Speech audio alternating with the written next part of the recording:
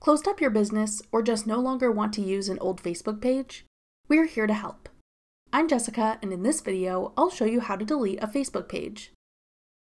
Now let's get started. Note that in order to delete your Facebook page, you'll need to have admin access that allows you to do so. To delete your Facebook page, open your preferred browser and go to facebook.com. Log into your account if you have not already. Click your profile icon in the top right corner, then switch to the page you want to delete. Click your page name in the top left corner. Then select Settings. In the menu on the left, scroll down and click Access and Control. Then choose if you want to deactivate, unpublish, or permanently delete your page.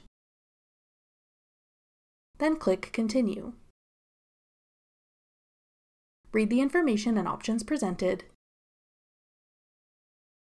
then click Continue. Enter your Facebook password, then click Continue. To confirm, click Delete Page.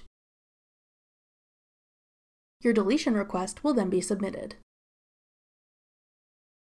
If you change your mind, you'll have 30 days to reactivate your permanently deleted Facebook page. That's all it takes to delete a Facebook page. If you're looking to deactivate your personal Facebook profile, check out this tutorial to learn how. Click the video on your screen now to watch. Thanks for watching. If you found this video helpful, we'd love it if you'd hit the like button below and subscribe to our channel. We put out great new tech tutorials like this one every day.